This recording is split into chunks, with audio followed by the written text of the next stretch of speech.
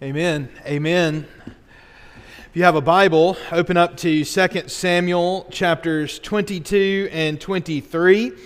22 and 23, that's on page 274 and 275 in the Pew Bible. If you don't have your own copy of God's Word, you can take that out of the pew there and use that to kind of follow along. I'm going to be reading chapter 23, verses 1 through 7, but we're going to be looking at 22, 1 through 23, 7. As you're opening up there, I want to say a word about giving at First Baptist Church. And I've realized in my heart, it's a blessing as a pastor. I don't like to talk about giving at First Baptist Church without starting what I'm saying with this. Thank you.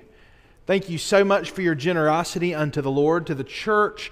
God has blessed us in countless ways here at First Baptist. And one of the things I love about this church is not only your willingness to be generous to your church, where you go to church, but also our church's willingness to be generous to others, to try to spread the blessings along. And so this Easter season, we participated again, as we always do, in the Annie Armstrong Easter offering. All of those dollars go to the North American Mission Board of the SBC toward church planting in North America. Our goal this year was $16,000. And you've probably already seen it in the chimes, but I want to say thank you. We wound up bringing in $23,320.60. So we blew through the goal, and that's a whole lot of money to get to give to that. And so thank you. Thank you for your generosity. Over $2,000 of that came through Noodles for Nam, which is our little spaghetti night at Wednesday night supper. And so I just want to say thank you all so much for your generosity unto the Lord. It's a joy for me to get to experience pastoring such a generous church. Thank you. 2 Samuel chapters 22 and 23. I'm going to read chapter 23, verses 1 through 7. Just go ahead and stand with me out of reverence for the reading of the words of our God. The author writes under the inspiration of the Holy Spirit in such a way that as the words on this page are being read, God Himself is speaking to us, beginning in chapter 23, verse 1. Now these are the last words of David, the oracle of David, the son of Jesse, the oracle of the man who was raised on high, the anointed of the God of Jacob, the sweet psalmist of Israel. The Spirit of the Lord speaks by me. His word is on my tongue. The God of Israel has spoken. The Rock of Israel has said to me, when one rules justly over men, ruling in the fear of God, He dawns on them like the morning light, like the sun shining forth on a cloudless morning, like rain that makes grass to sprout from the earth. For does not my house stand so with God? For He has made with me an everlasting covenant, ordered in all things and secure. For will He not cause to prosper all my help and my desire? But worthless men are all like thorns that are thrown away, for they cannot be taken with the hand. But the man who touches them arms himself with iron and the shaft of a spear, and they are utterly consumed with fire. Let's pray together. Oh Lord our God, we thank You for Jesus. We thank You for His gospel. And God, we thank You for the opportunity we have today to gather together to worship You through the blood of Your Son. It's in Christ's name we pray. Amen. You may be seated. Let me tell you something I've learned. I've been a dad now for a little over 12 years, and I have learned that if you ever mention something to your kids, they never forget it. And this is especially true if you ever make a promise. Now, there's exceptions to every rule, as you know. And so there are things you can mention to your kids that they will forget. They're guaranteed to forget it. So, for example, if I say, hey, can you take the trash out?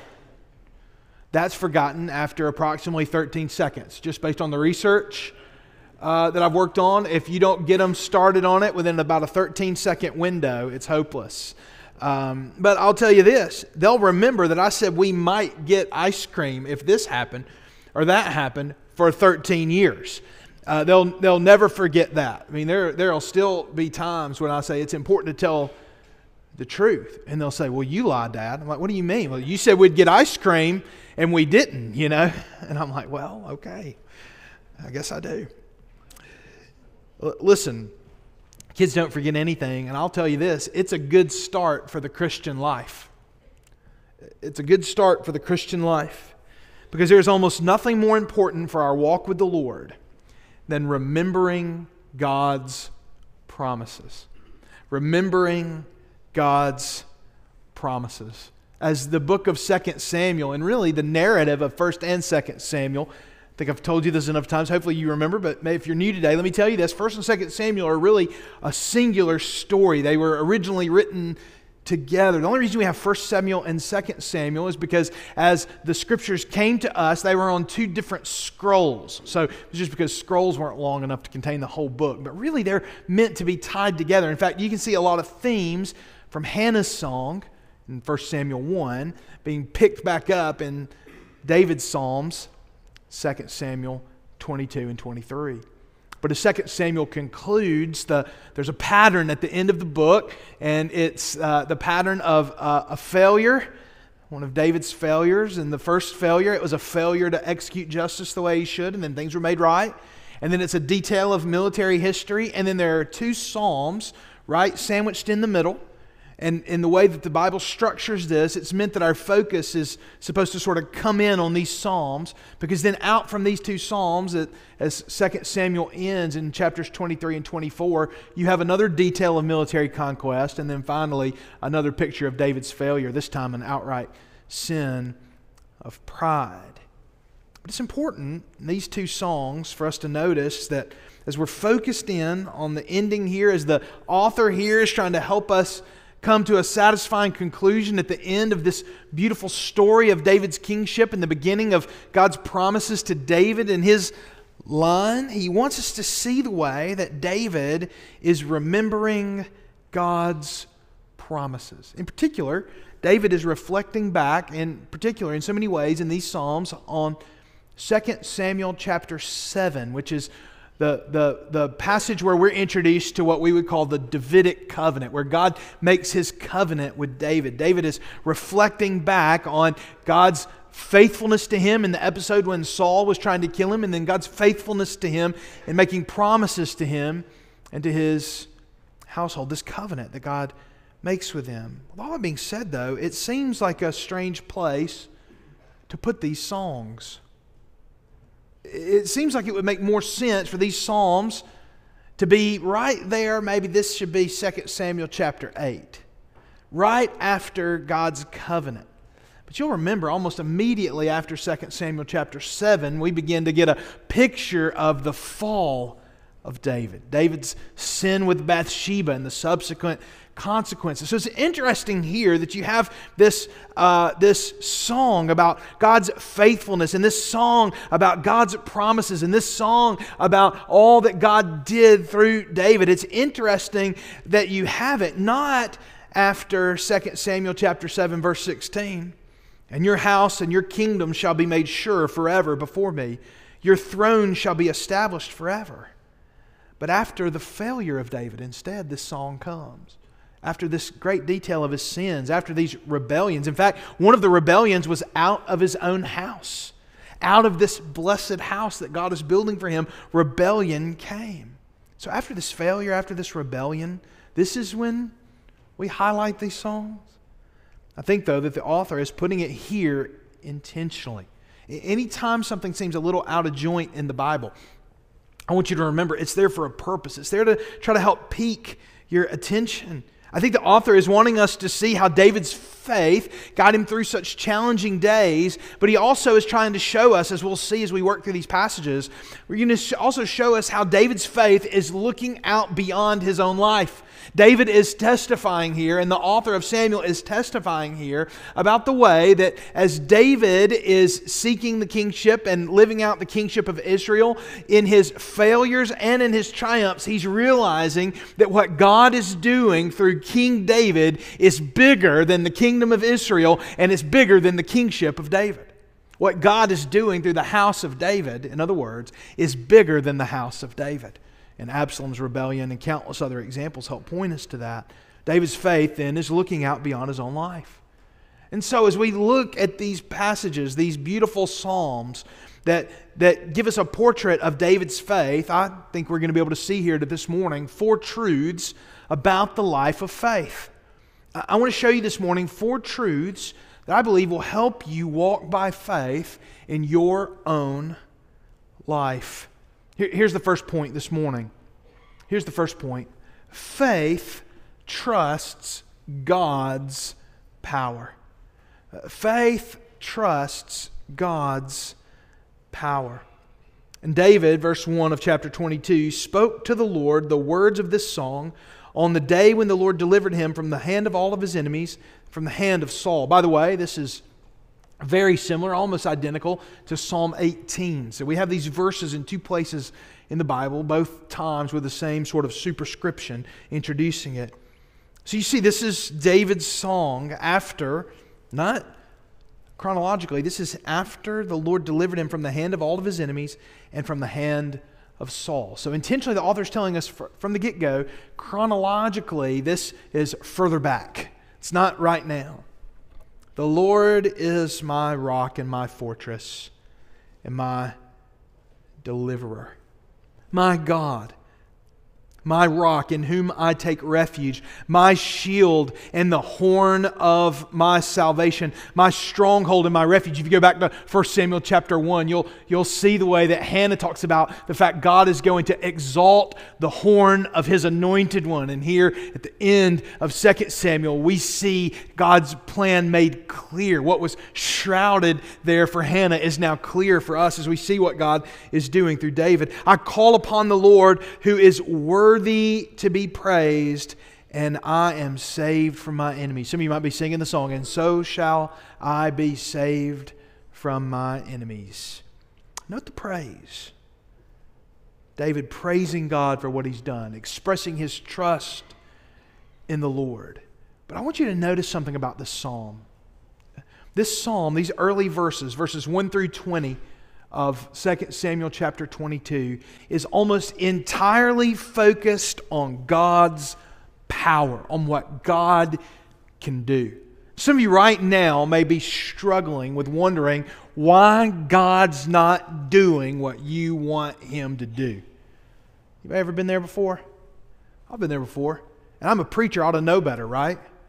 I don't know if you know this, we don't tell God what to do, right? God's in charge. We're not the boss. And yet we might be wondering why God isn't doing what we wish He would do. Some of us might even be struggling to the point that we're wondering about God's power to work. Certainly David could have felt that way. God had promised him the kingship, and yet his former mentor, his former boss Saul, was after his life, trying to kill him in all sorts of different contexts.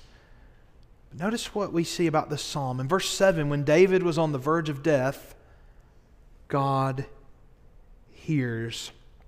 In my distress, I called upon the Lord. In verse 8, God responds. The foundations of the heavens trembled and quaked because God was angry. God begins to work and act on David's behalf. God acts in wrath in verse 9. Smoke went up from his nostrils and devouring fire from his mouth. Glowing coals flamed forth from him. God bows the heavens and comes down. He rends open the heavens and comes to act on behalf of David in verses 10 and 11. In verse 14, God thunders, and as He thunders, He speaks. In verse 15, God sends out arrows of lightning. David gives his troubles an image. He talks about his troubles like he's drowning. I don't know if any of you have ever been in a situation where you just had bit off a little more than you could chew swimming-wise. When I was a little boy, we had gone to the pool to swim with a friend of mine, and I wanted to kind of show out, and I could swim, but maybe not as well as I needed to, and the slide went into the deep end, and I told my mom, I said, "Mom, we're going to go down the slide today." And she said, "Matt, you don't need to go down the slide." I said, "Mom, I'm ready. I'm going to go down the slide." And she said, "Well, we'll see." And I said, "That's right. We'll see me going down that slide." And we saw me going down that slide, but I'm going to tell you something. I got in there into that pool, and I guess it was the hubris and the pride and the arrogance of 7 or 8-year-old me, 5, 6, 7-year-old me. But man, whatever training I had about swimming went out of my mind, and I was just flailing there. And I just remember the pure panic. Finally, an older boy jumped in and helped me get out and everything else. And you talk about an embarrassing moment in front of your buddy that you've been talking all cocky in front of and everything else. But at that moment, I can remember just thinking, I need out of this water more than anything else. And David takes that imagery and applies it to his troubles here in this psalm. He talks about how the waters are around him, how he's ensnared in these waters. The waves of death encompassed me. The torrents of destruction assailed me. The cords of Sheol entangled me. The snares of death confronted me. It's exactly the kind of thing I was saying on the edge of the pool that day. David says this, but notice what God does. Verse 8, He rebukes the seas. The channels of the sea were seen. The foundations of the world were laid bare at the rebuke of the Lord, at the blast of His breath of His nostrils. He sent from on high. He took me. He drew me out of many waters. David says, in the midst of feeling like I'm drowning in these troubles, God came and acted. God took me out. God rescues, he tells us in verse 18, from my strong enemy, from those who hated me. God supports him, he says, in the day of his calamity. He brought me out, verse 20, into a broad place. He rescued me because he delighted in me. Friends, you may feel like you're drowning today. You may feel upside down in your circumstances. It may feel like a challenge you can never recover from. But brothers and sisters, the eye of faith sees the power of God and trusts Him even in difficult days. And if God was faithful to David, He will be faithful to you if you are in His Son, Jesus Christ. You can count on it. You can be sure. God is powerful and faith trusts His power. But second of all, faith sees God's ways as best. Faith sees God's ways as the best ways. Faith sees God's ways as best. Now, verses 21 through 31 at first glance might be troubling for us, especially after this long season of sort of having to live through David's season of sin and consequences. Be troubling. And as you can tell, one thing I love about the Bible, it doesn't paint the heroes in a always positive light. The Bible tells the truth, and so it tells us some hard truths about David. So it can be troubling to us when we read verses 21 and 22. The Lord dealt with me according to my righteousness. According to the cleanness of my hands, He rewarded me. For I have kept the ways of the Lord and have not wickedly departed from my God. Now, let's think about this for just a second. Does that sound like the David we've been reading about in 2 Samuel? No, it feels like at every turn he's departing from the ways of God. It feels like his wicked hands are trying to do all sorts of different things in these moments. Notice what verse 25 says. If you think you can't get any bolder, the Lord has rewarded me according to my righteousness, according to my cleanness, my sight. How do we reconcile this with the 51st Psalm? Purge me, O God, make me clean. Begging God to make him clean. Now listen, I want you to remember this. Context always matters when we read the Bible. And if you read a psalm like this and start to think, well, maybe the Bible's less about grace and more about works, more about law keeping than I thought, because it seems like David's rewards are coming from righteousness. So if I'm in these difficult circumstances, I wonder if it's because I'm not doing right. Remember what David's talking about here. He's talking specifically. Remember how he introduced the psalm, how the psalm was introduced? He's talking specifically about when he was delivered from the hand of Saul and all of his enemies. And do you remember what was happening in David's life then? I've already alluded to it this morning. He was being chased by Saul to be killed. He was being unjustly accused of things. He was being mistreated. And you might remember this, on more than one occasion, David had the opportunity to take justice in his own hands, to take his life in his own hands and to kill King Saul. Now, anyone at face value would have seen that as a justifiable thing to do, but God sees things differently. We do things according to God's righteousness. So the temptation would have been to murder the king and be done with it. But David instead kept the ways of the Lord. With the merciful, verse 26 says, you show yourself merciful. With the blameless man, you show yourself blameless. With the purified, you deal purely. You save a humble people. For you are my lamp, O Lord. Verse 29, and my God lightens my darkness. Now notice verse 31. This God, His way is perfect. The word of the Lord proves true. He is a shield for all those who take refuge in Him. We would be so wrong-minded to read these verses and think to ourselves, well, because David was righteous, God made him king. No. God showed mercy and grace to David. He revealed His word to him. And what David is saying is he was kept on the throne because at the times he had to do things according to his own wisdom or according to the world's wisdom, instead he followed the light of God's law, and God honored that righteousness. That's very different than a works-based salvation. God does honor His word. God does want us to follow His word. You see, friends, faith and obedience are not opposed to one another. Grace and obedience are not opposed to one another. In fact, faith and righteousness are joined at the hip. Everywhere faith goes, righteousness goes. And so there in these challenging days, when David was tempted to go his own way, instead by faith, he trusted the word of the Lord. He believed in God's promises, and in so doing, he lived out God's righteousness. And God honored that righteousness. This is not an attack against grace. This is upholding God's grace. This is upholding living by grace through faith. My friends, I want you to know this. Faith trusts that God's ways are best, even when it may seem like our own way is best. By faith, would you trust God? And remember that faith and righteousness always travel together. Third of all, the third point is this. Faith leads to action in the present. Faith leads to action in the present. Faith trusts God's power. Faith sees God's ways as best. And faith leads to action in the present. Friends, faith is not an excuse for spiritual laziness.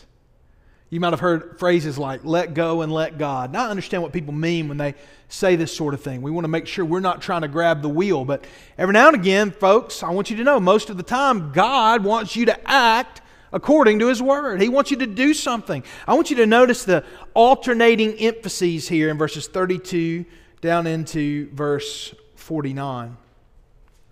Verses 32 through 37, David talks about what God did. This rock motif continues. For who is God but the Lord? And who is a rock except our God? Notice what he says. He made my feet like the feet of the deer, and He set me secure on the heights. Verse 34. Verse 35. He trains my hands for war. Verse 36. You have given me the shield of your salvation, and your gentleness made me great. 32 through 37 focus on what God did. But notice, based on what God is doing, David then takes action. Verses 38 and 39, I want you to see it. I pursued my enemies and destroyed them, and did not turn back until they were consumed. I consumed them. I thrust them through so that they did not rise. They fell under my feet. Verses 40 through 42, we're back to what God did. Do you see it? For you equipped me with strength for the battle. You made those who rise against me sink under me. They looked, verse 42, but there was none to save. They cried to the Lord, but He did not answer them. But then 43, we're back to what David did. I beat them fine as the dust of the earth. I crushed them and stamped them down like the mire of the streets. Verse 44, it's what God did. You delivered me. Verses 45 and 46, foreigners came cringing to me as soon as they heard of me. Foreigners lost heart and came trembling out of their fortresses. It's back to what David did. And then as the psalm begins to conclude, we see this crescendo of praise unto the Lord for what He has done. The Lord lives, and blessed be my rock, and exalted be my God, the rock of my salvation, the God who gave me vengeance and brought down peoples under me, who brought me out from my enemies. You exalted me above those who rose against me. Do you see this? Who did it? Who destroyed the enemies of God? Who destroyed the enemies of David? Who is it that brought this great peace and conquest into Israel? Was it God or was it David? Oh, it was God working through David, wasn't it? Do you see how his trust in the Lord led to action? It led him to do something. It led him to accomplish something. Friends, I want you to know something. Faith doesn't mean we sit back and just wait on God to do things. Faith means that we take action according to God's Word. By faith, we take action based on God's work and our trust in God's power. That's what faith does. That's how faith leads us. But there's one more thing in this passage that we see that faith does. And it's this. Faith sees God's purpose for the future. Faith sees God's purpose for the future. Verse 50. For this I will praise you, O Lord, among the nations. I sing praises to your name. Great salvation he brings to his king and shows steadfast love to his anointed, to David and his offspring forever. Here we are at the very center of this closing pattern, the very core. In fact, you can see the way that this pattern continues because you have this picture of God's anointed in chapter 22, verse 51, and then again in 23:1, this word anointed is brought up again. So this pattern is carrying itself out. It's another way the Bible's cluing us in to read these two passages together. One passage written before David's great sin, another written after. So we read these superscriptions. And here at this moment, it might feel strange to us. It might feel strange to us for maybe one of two reasons. One, it might seem strange to us because what a strange time to bring this up. David has sinned against the Lord. This God who has anointed him as king. This God who chose him to do this, God has sinned against him. His offspring, that are meant to be this blessing to him and the whole world, to Israel and others, has rebelled against him. Absalom, his son, who is king material, who seems like he should be the heir, has rebelled against his own father. And then here these poems are sandwiched between two episodes that paint David in a negative light. He had failed to properly carry out justice, and then next week we'll see the sin of pride in David's own life. Another reason you might find it strange is, man, if I was God, I think I'd just move on. I think I might find another plan, you know? You say, I think I might find another family to work through. One that he can reward according to righteousness. A less dysfunctional bunch, perhaps. But I want you to notice something here. You might not be able to tell this here. It's something we could easily lose. But verse 51, great salvation he brings to his king and shows steadfast love to his anointed, to David and his offspring forever. That word anointed and that word offspring, both of those are singular words. Those aren't plural. Those are singular.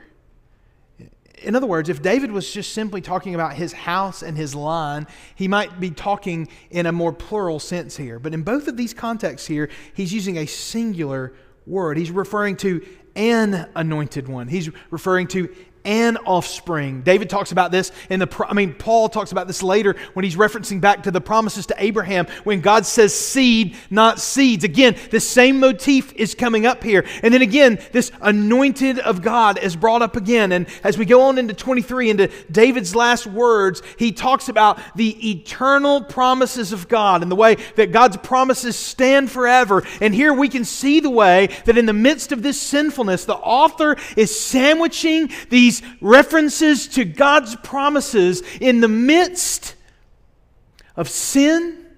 One of these is called David's last words, and yet they're talking about the future. Paul talks like this later when he says, I testify to you that David is dead and buried, and yet the promises of God stand forever. How is that so? Who is this anointed one? Who is this offspring? Brothers and sisters, I testify to you today that David by faith, that the author of Samuel by faith, is looking not only at the temporary kingdom that's there, but he's looking at the eternal kingdom that will be established through the offspring of David, our Lord Jesus Christ, forever and ever. Amen. Do you see this? Do you see the way that David is looking out into the future as the Spirit comes on him and he speaks this oracle of God, and he's seeing that there is a Messiah who will come, who will not falter, who will not fail, who will not rebel, who will not be unfaithful. A Messiah is coming who will keep God's commands, who will walk perfectly before the Lord. There is a rock on whom we will build our faith. There is a rock on whom God will build His kingdom, and it is very much so the case that He is the rock of ages who was cleft for us. He took the punishment that we deserved for our sins in order that we might become the righteousness of God through Him.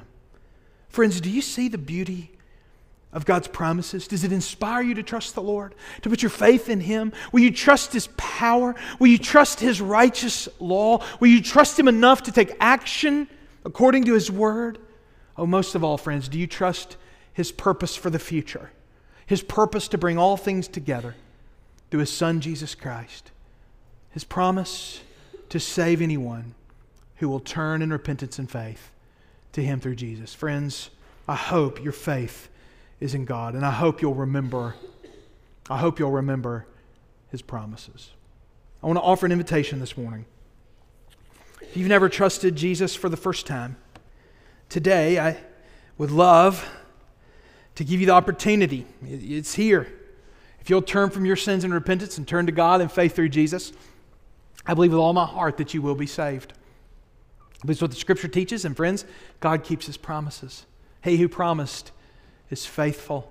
So this morning, if you need someone to talk to, if you need someone to pray with you, if you want to do business with the Lord right where you are, if you want to come down and just pray at the altar, but I want you to know, if you need someone to talk to, I'll be waiting on you after this prayer in just a moment. As the song plays, I'd love to talk to you. But you will be saved if you'll turn from your sins in repentance and turn to God in faith through Jesus. Second of all, you may be a believer and you may say, Pastor, I just need to draw near to the Lord. This time is for you to do business with God right where you are, down front. If you need someone to talk to, you know where to find me, right down front. And finally, you may be looking for a church home. What a joy it would be for me today to talk to you about what it means to be a member here at First Baptist Church. After this prayer, I want to invite you to come. Let's pray together.